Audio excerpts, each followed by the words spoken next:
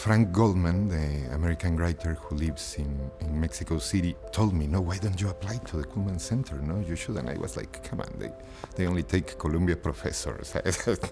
How would they take a Mexican writer, no, beginning a novel? No? And he told me, your novel is a typical Cullman project. No, you should apply. So I did it in total disbelief.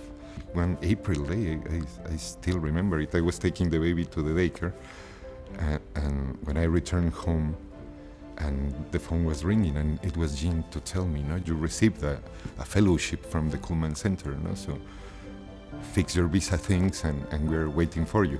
The chance of having that huge amount of books just to your disposition, no? You're sitting down there, you ask them in a little piece of paper from your office, and they arrive, you know, like a magical train full of books. And the fact that while you are here, you are in a perfect bubble in which the only thing that matters is your creativity, precisely.